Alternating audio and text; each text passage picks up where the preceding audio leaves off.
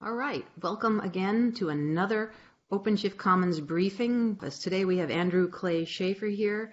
Again, this is his second round on our Fridays with GTO, and he's going to talk a little bit about cloud native operating models and what that means to him. I kind of love the topic, but the title, but don't quite know exactly what he's going to come up with today. So Andrew, take it away, and we'll have live Q&A at the end of this.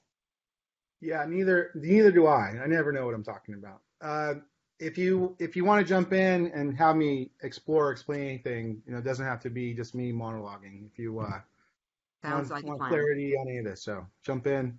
Will do. That goes for everyone. So this is just a quick kind of framing. So I had a very privileged career in a sense to see some of the things and participate in some of the things that I have for the last decade, and that gave me certain framing to talk about some of this stuff. And I would say that the pattern of my career has really been trying to take the things that I've seen work and put them together and share them in a way that other people can make them work too. So going back to the last 10 years, it's really been focused on open source infrastructure and projects back to Puppet, OpenStack, and now more and more Kubernetes.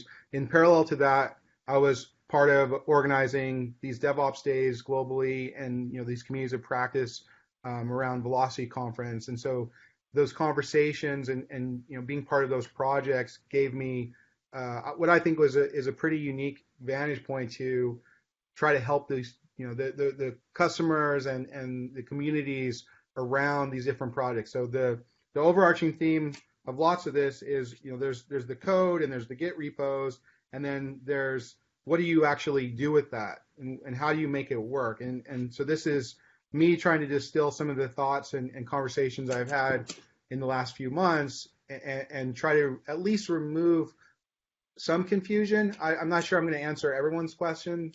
In some ways, my hope is that you have the ability to ask better questions at the end of this more than you have all the answers. So from there, the thing that I want people to realize, or that I think people actually feel viscerally, is there's this tension between these old ways of doing things, processes, technology, and sort of the new way of doing things, right? And that's a little bit of an oversimplification, but the thing that I would point out, and I think if you've tried to do this in a real sense, especially in a large organization, that if you have adopted something like a container platform, not that we know of any, and you're managing it with your old processes and you're managing it, kind of with the old mindsets, then the rate limiting or the upper bound of how successful you can be with that new technology is limited by the fact that you're managing it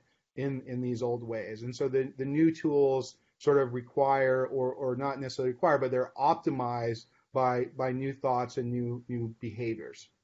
So in this old world, we used to manage servers, and we would brag as sysadmins about the uptime on these servers that have been up forever and not restarted.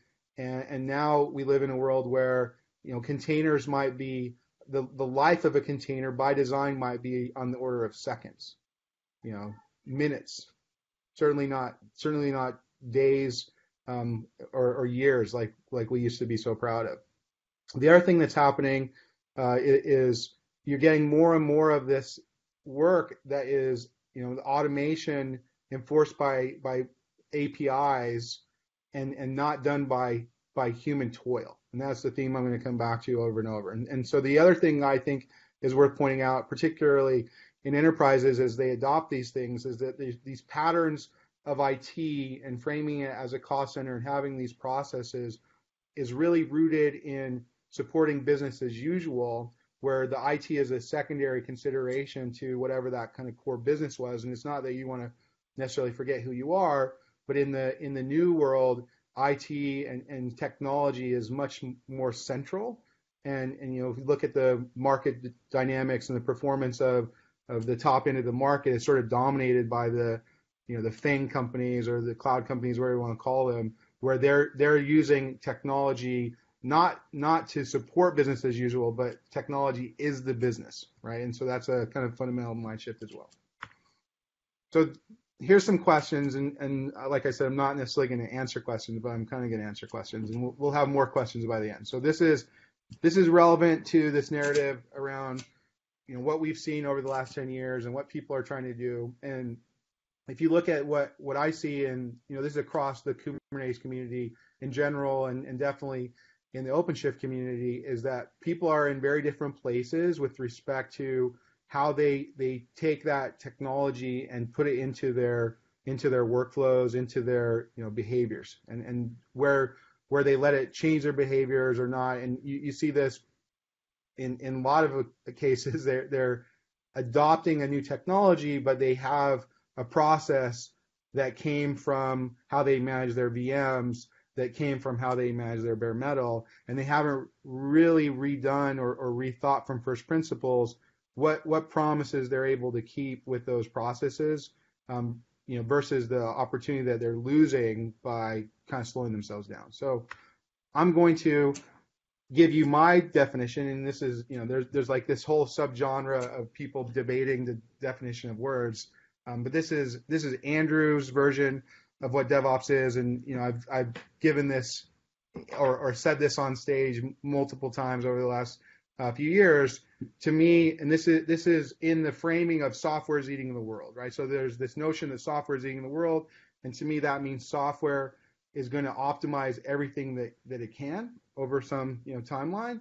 And to me, DevOps is really about optimizing that human experience and performance of operating software, doing it with software. So that's sort of the software eating the world, and then recognizing these are social technical systems. It's not just the technology by itself. It's for us, by us, and so you're going to do this work with humans. And so this is like, you know, the last 10 years of my career is going around the world and talking about and helping people try to adopt these processes and these technologies. So at the same time, in parallel to this, there's this conversation, and I'm going to come back to SRE and DevOps in a few ways over the next few minutes, 30 minutes or whatever. But this is the quote unquote beginning. You know, this person coined the term SRE at Google, and this is a quote from Benjamin.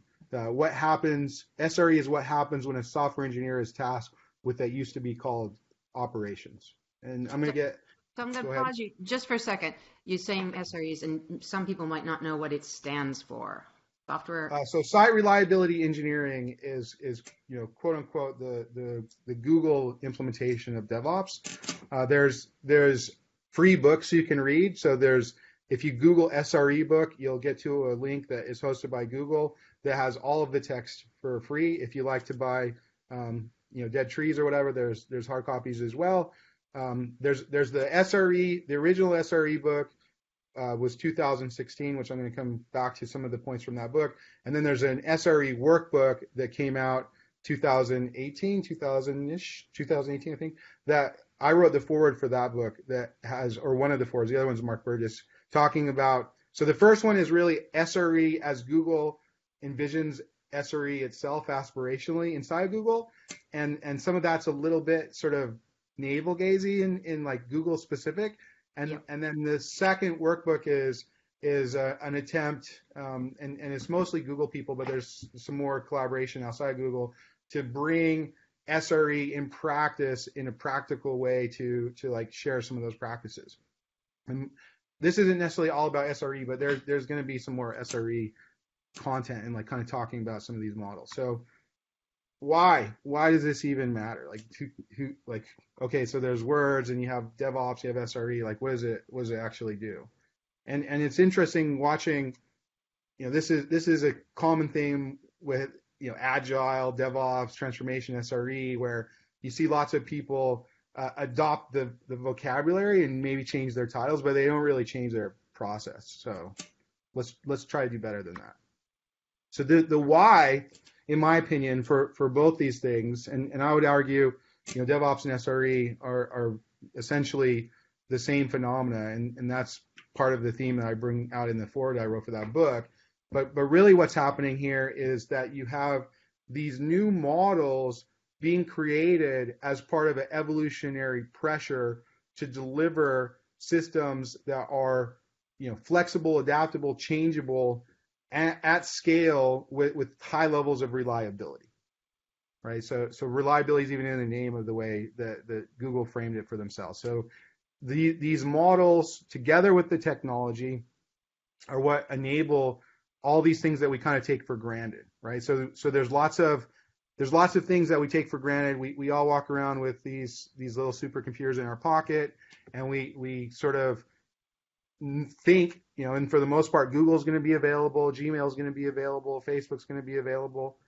Twitter has a few bad days now and then, but like it's been pretty good lately, right? So we take this stuff as like the kind of baseline ambient experience that we all have, and then when we get into the sort of enterprise IT, that's not always the case for all of us in terms of what we can deliver from a reliability perspective. And part of my argument here is that there's certainly technology that can help you improve those promises you keep, but there's also this sort of human workflow aspect that has a huge impact on building those reliable, resilient systems. So I'm going to kind of walk through a few things. One, I'm going to talk about platform patterns. Then I'm going to kind of compare and contrast this notion of you build it, you run it, which is sort of famously, the Amazon way of doing this, which is slightly different from the Google way, but I'm going to kind of show how they're not that different in some ways, and then go back to the SRE, more specific language and sort of practices. So this is me drawing shapes on a slide, and the argument I'm trying to make here, and this is, again, oversimplification for the sake of making a point, is that in the traditional IT life cycle, that you have these stovepipe infrastructure with purpose-built, built up to deploy a particular app, right? So projects would start with a PO, and then there's some life cycle to get the hardware in the data center.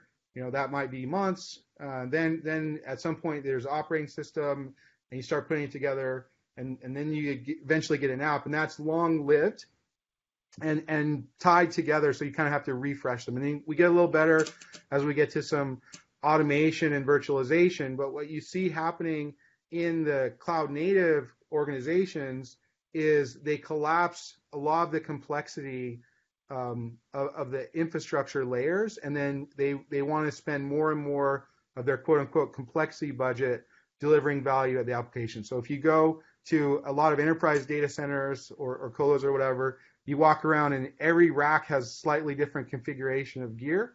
If you go to cloud native quote unquote data center, and there's the open hardware stuff, and then there's the Google stuff. Not all of it's open, whatever. But if you get an opportunity to go see one of these data centers, there's really, really like football field sized data centers filled with racks and racks of identical gear, because they're really collapsing the complexity of what they have to manage. I think it's also worth noting here when you start talking about, so people say things like the ratio of the machines that are managed by these kind of sysadmins at one of these companies versus what you see in the enterprise, and a lot of that ratio is coming from collapsing that complexity. It's easier to manage 1,000 things that are identical than it is to manage, in some cases, 10 things that are not identical, right? So like a lot of that ratio and that efficiency comes from collapsing that complexity at the bottom of the stack. So this is a pattern you see over and over. And then you look at what comes up the stack into kind of what I'll call the platform services. Every single one of these organizations, and there's a list of more that built various aspects of built this sort of self-service provisioning platform for their developers to be able to do work, right? And Google's been very public about how they did that and what they did that. Amazon hasn't necessarily been public, but they made some aspects of what they learned and built very public by launching EC2 in 2006. And then Google, obviously everyone's trying to kind of play the cloud provider game now, taking all those lessons from that. So everyone built these things from first principles, slightly different ways, but they built them because they had to. There was no community project that was helping solve these things. But if you go look at what Netflix built, circa, I'd say 2000, 10-ish. Like it basically looks like kind of Kubernetes-esque, but on top of VMs, on top of Amazon. So, you have something where you push a thing. They basically baked images just like we bake containers. They're AMIs. They had these Java projects. You can walk through the open source projects from Netflix, and you can see the routing and the log aggregation and all these pieces that were the Netflix Java specific way of doing that. And now, you can map a lot of those same sorts of capabilities straight to CNCF projects. And so then we don't all need to rebuild these things from scratch. So this I'm just going to read. Go ahead. You could go back to that slide just for a second, because it's interesting. Around 2010, they did come out with platforms there, but just prior to that was when like 1,000 platforms as a services bloomed to use their infrastructure. So it was almost like they saw the need for a platform from the thousands of small platform as a services and offerings that were there. So that kind of drove them to do some uniformity there. I mean, I would frame it slightly different. Like Netflix was doing those platform as a service things before there were the public platform as a service, right? Yeah.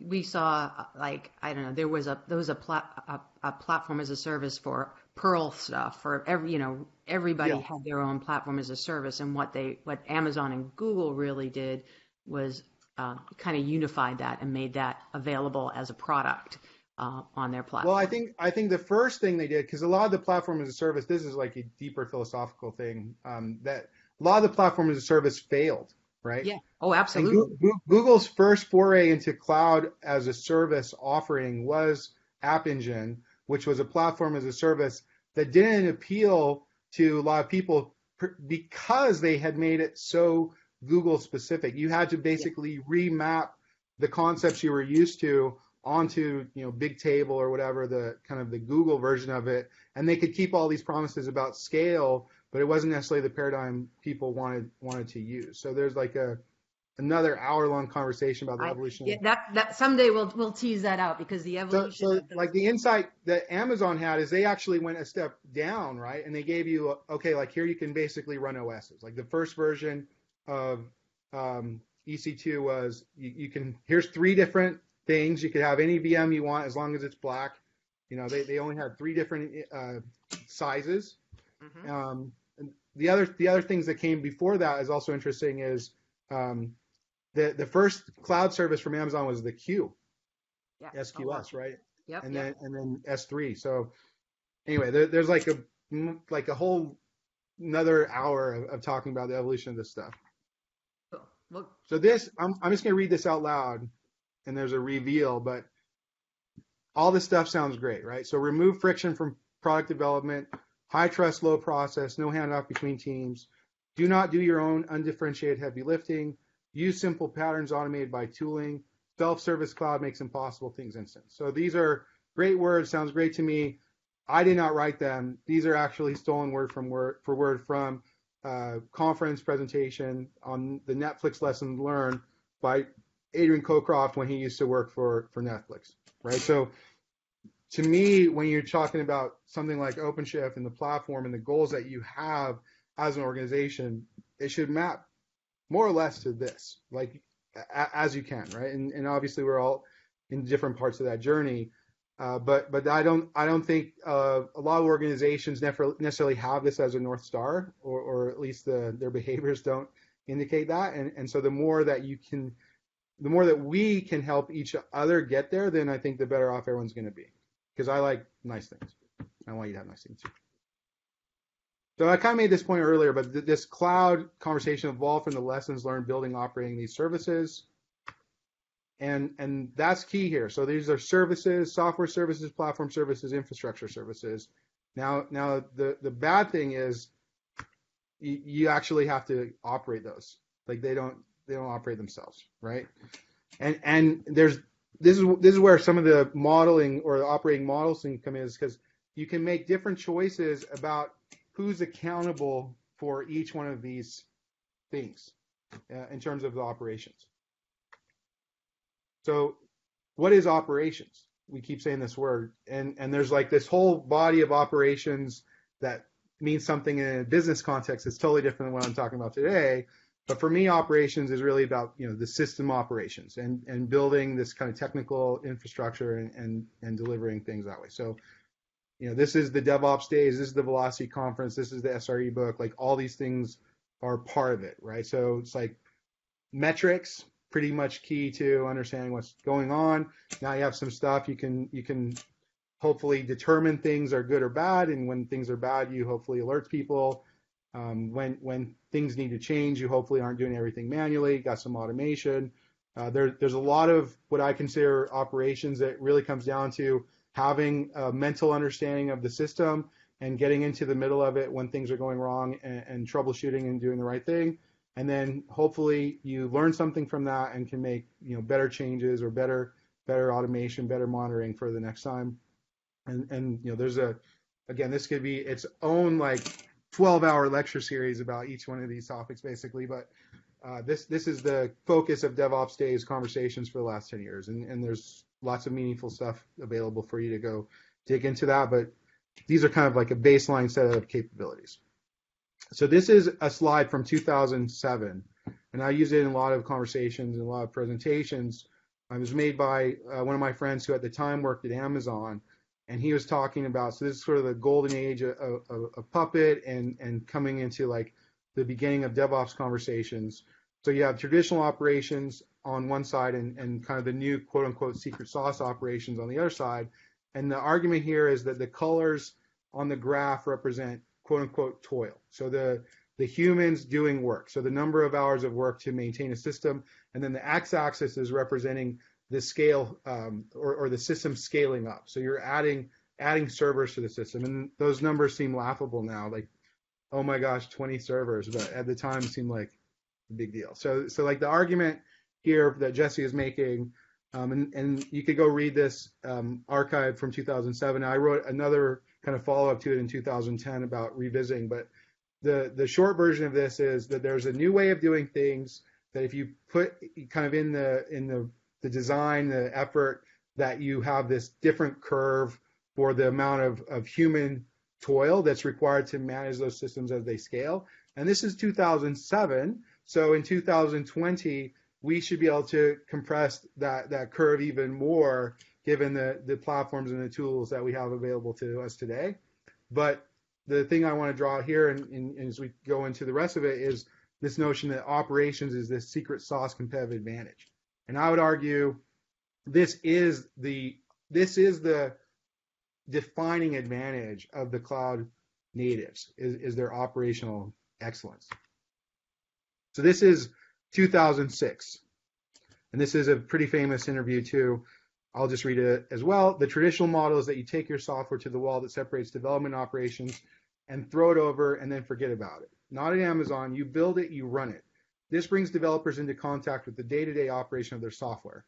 It also brings them into day-to-day contact with the customer. This customer feedback loop is essential for improving the quality of service.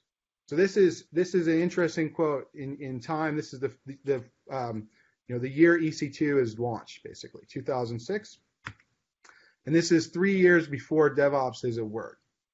But that sounds suspiciously like a lot of the conversations people had in the DevOps community.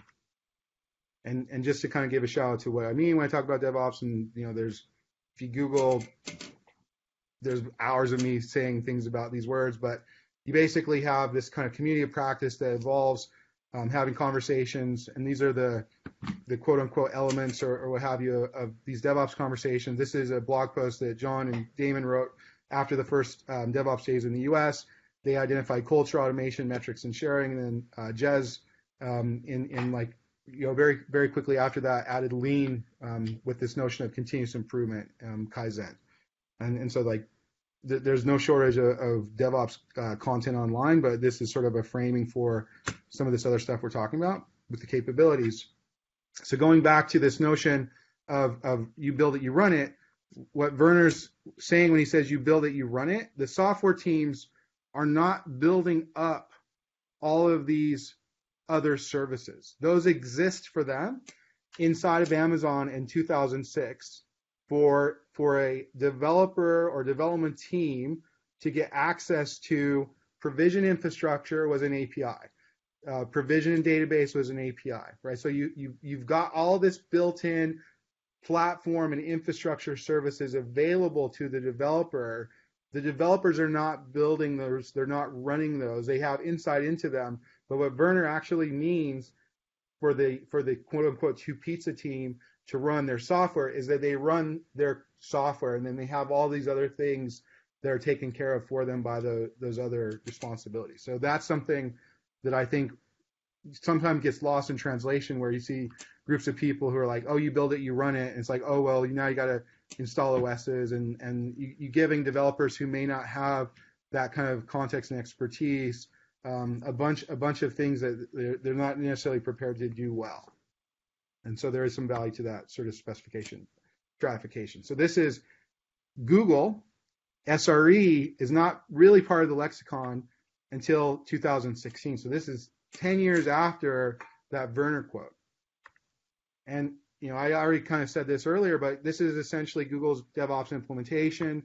And one of the reasons I shared this a minute ago is if you go through and read this book, like they pretty much check off all these boxes. You can kind of go that, you can read it for free, search SRE book. And this is my recommendation for everyone. Good DevOps copy, great DevOps steel. So wherever you find good ideas, you should take full advantage of them. And then the rest of this, or for the next section of this, I'm going to talk more specifics about SRE kind of in practice. And this is straight from the book. So this is the Dickerson's hierarchy of reliability from the SRE book. And here you can see the foundation of reliability from a Google perspective is monitoring, right? And so then you have monitoring, you can figure out a little bit more about what's going on. Now you know something's wrong, so then you respond to incidents. Now, okay, like we respond to those incidents, we learn some things, we do some analysis to that kind of goes back into it. And then at the very top, you get up to this notion of the product. Like why does this infrastructure even exist? And I'm not going to go through, the SRE book's 500-page book, so for now we'll just keep going in it. But I'm going to come back to this notion of monitoring as the central thing. So this, if anyone hasn't read the Borg paper, so I think the Borg paper, when is it, like 2015, they published this paper about Borg. And it talks about the evolution of Borg, and it talks about Kubernetes and some of this stuff. I also think it's kind of fun to point out and reflect on that in the 2009, 2010 timeframe, if you had a conversation with someone who worked at Google and you tried to get them to talk about Borg, then they would stop talking to you, right? So there's like this shift in the understanding of what is a competitive advantage, and that's a fundamental shift, and you see the Kubernetes and the ecosystem that was built around that as a reflection of them reframing some of those things that they thought were secrets to them. So the Borg paper has this gold nugget that I think everyone misses. They get focused on container scheduling and like fancy algorithms. So this is straight from that paper. Almost every task run under Borg contains a built-in HTTP server that publishes information about the health of the task and thousands of performance metrics. And I have a standing wager, and I don't think I'll ever lose this, that you will get more operational benefit from building instrumentation, observability into your software, into your applications, into your services, than you will navel gazing on optimizing your container scheduling infrastructure, right? So telemetry is everything. Monitoring is the foundation of reliability from Google's perspective, right? So people miss this, but what are you going to do? Monitor, monitor, monitor. So this is all straight from the book, and we don't necessarily need to go through it in depth, but service level terminology, you have to build up to that to get to the talk about SLOs. And to me, SLOs are the defining feature of SRE, so it's worth building it up. So you have service level indicators, which are basically now you have some monitoring. You can look at your stuff and say, okay, like here's the service level.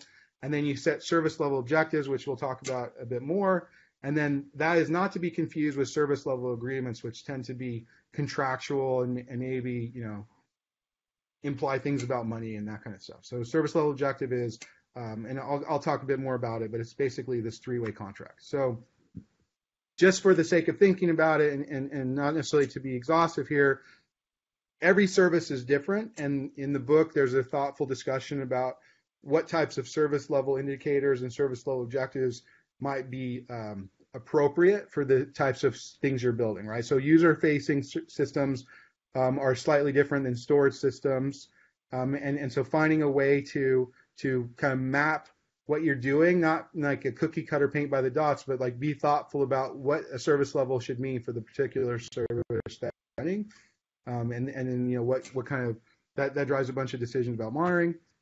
And then this is also straight from the SRE book, but this is the kind of the golden signals. The 4 golden signals, according to Google's SRE book, are latency, traffic, errors, and saturation. And so if you are not monitoring those things right now, this is maybe a good opportunity to steal a good idea from someone else and then think very hard about, if you're not monitoring this stuff now, why not? And if you aren't, then what would it take to get this kind of information and start to think about the meaning of each of these for your particular context.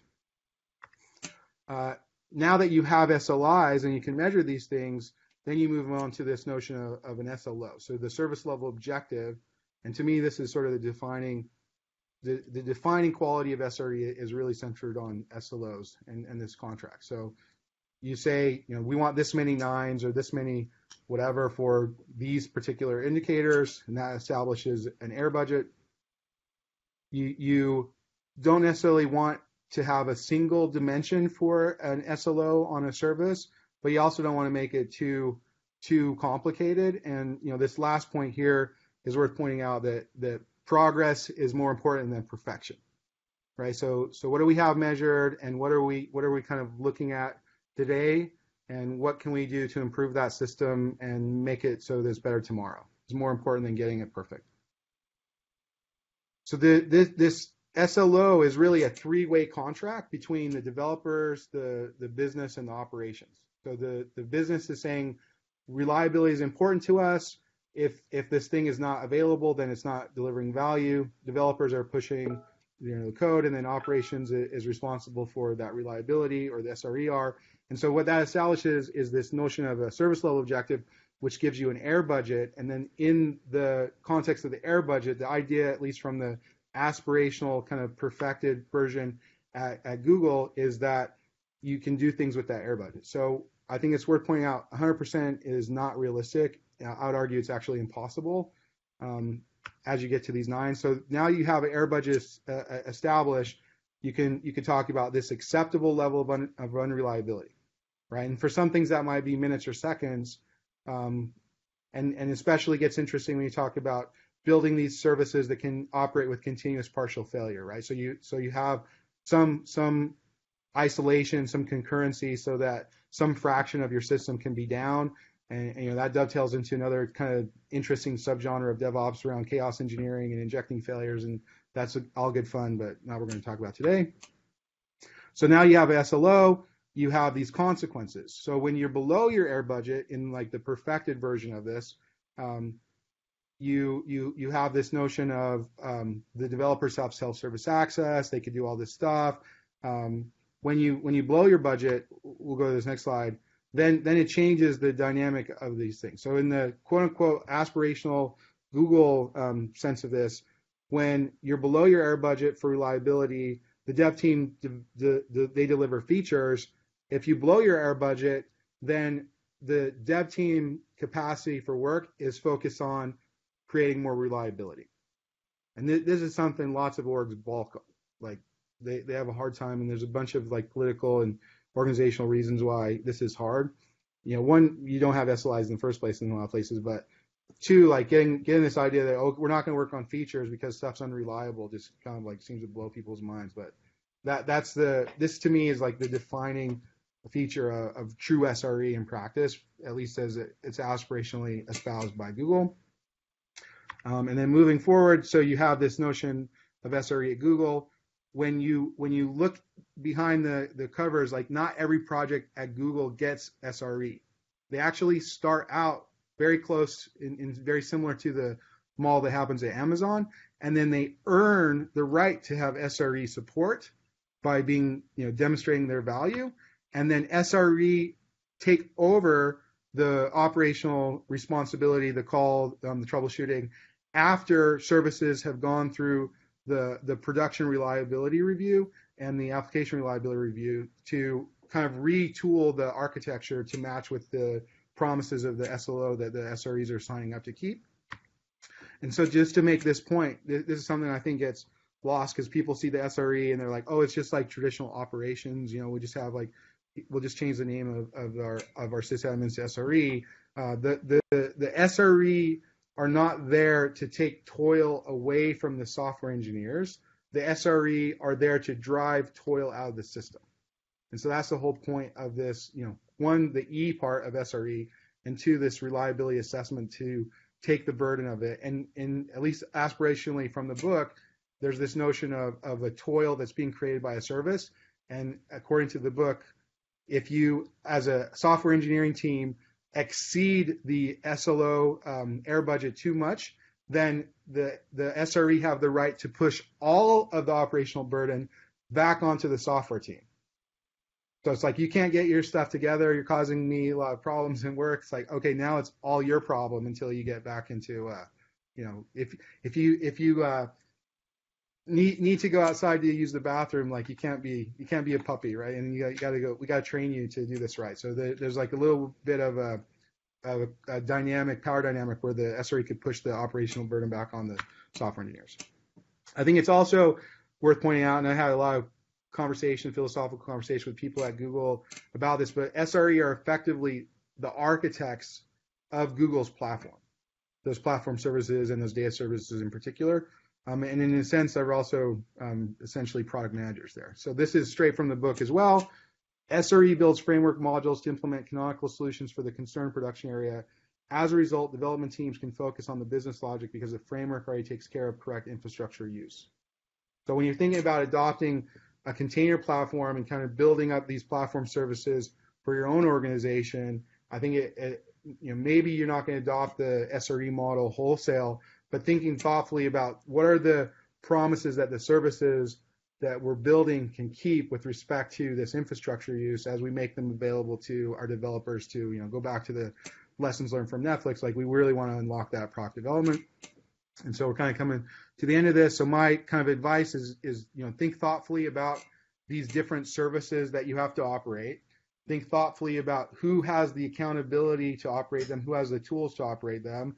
I really like SLOs. So if you think about the way that Google's architected itself and built this up, that you have these infrastructure services, each of which have SLOs and keep promises to these platform services, right? So it's like at the bottom you have the container scheduling, you have Colossus, you have some thoughtful things about how you're going to schedule jobs and store data and the rest of that. And then you build higher level services on top of that. They also have their SLOs that are promises kept to the kind of application and the software on top of that. And then last but not least, you have the customer facing SLOs because hopefully there's some business at some point.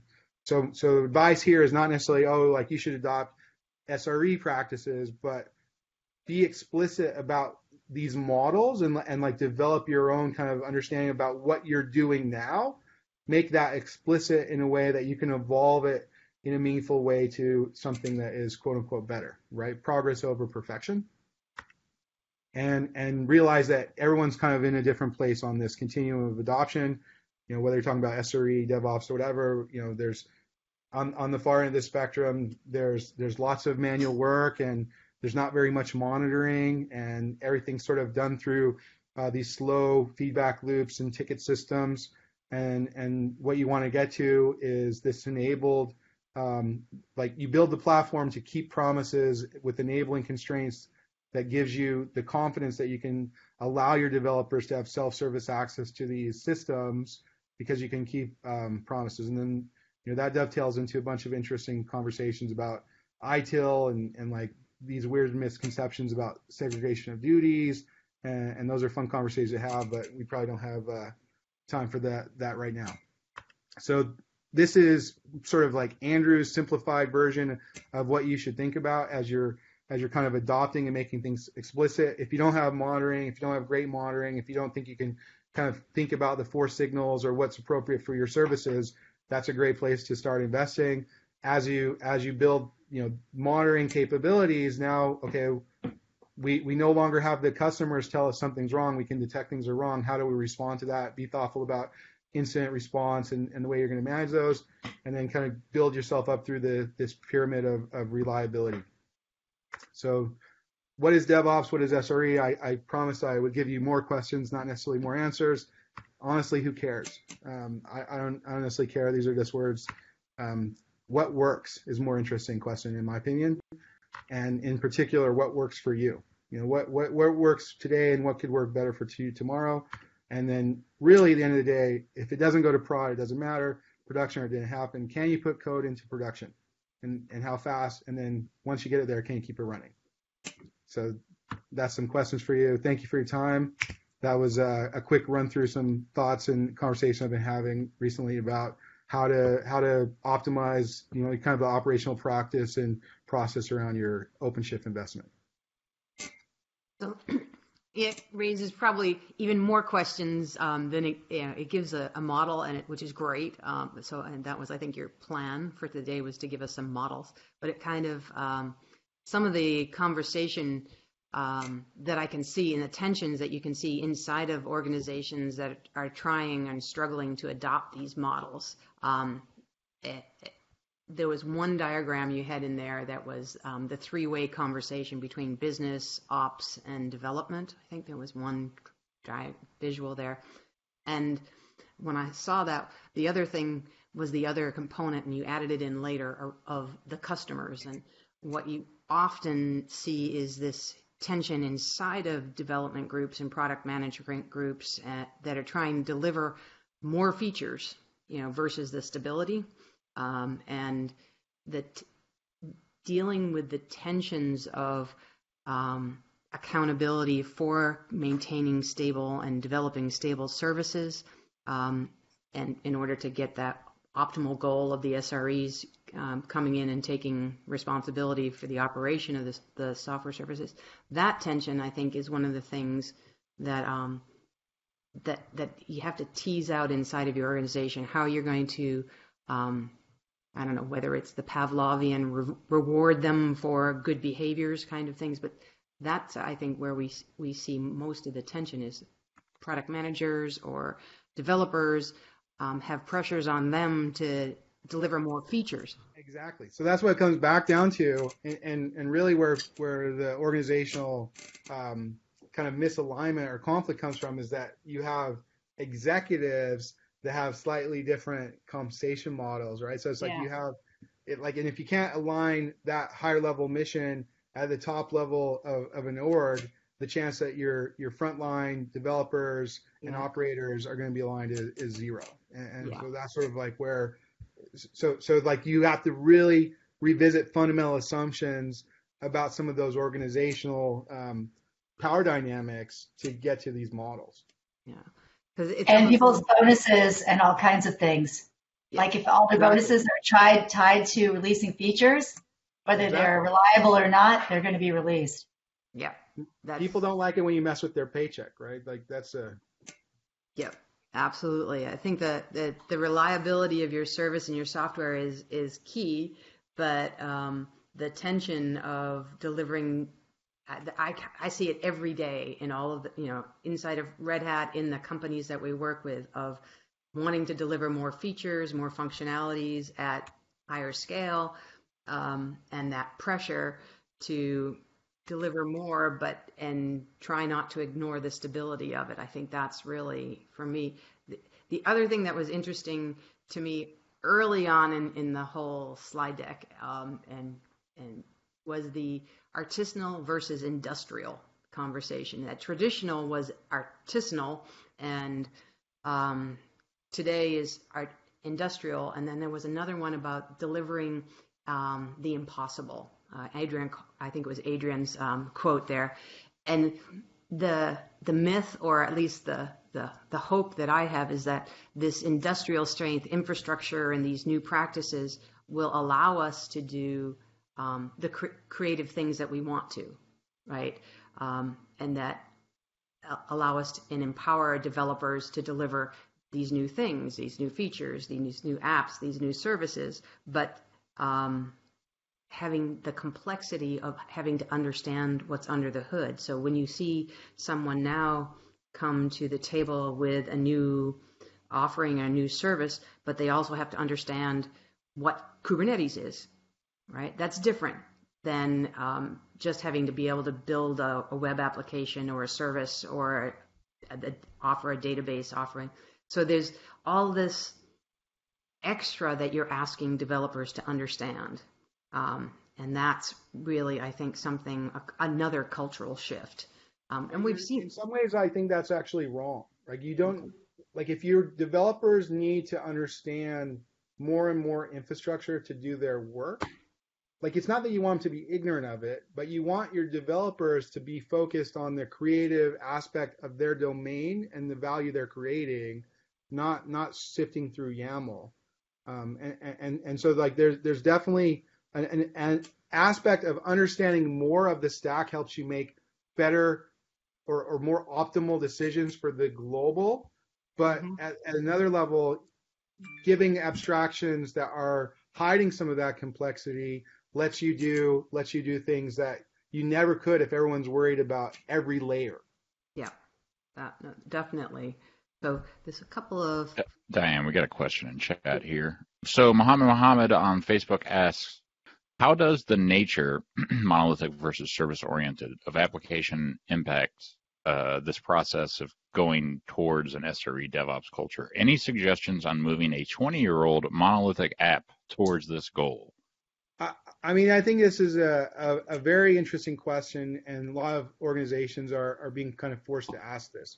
So I think that you have to look at what you're trying to accomplish. And I'm not from this school of thought that microservices are always better than monoliths, right? So thinking about what kind of promises you can keep and why you want to move mindfully to these architectures is key.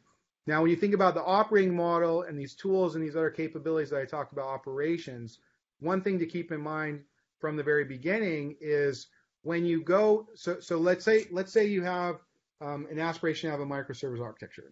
When you have microservices, you have more deployments.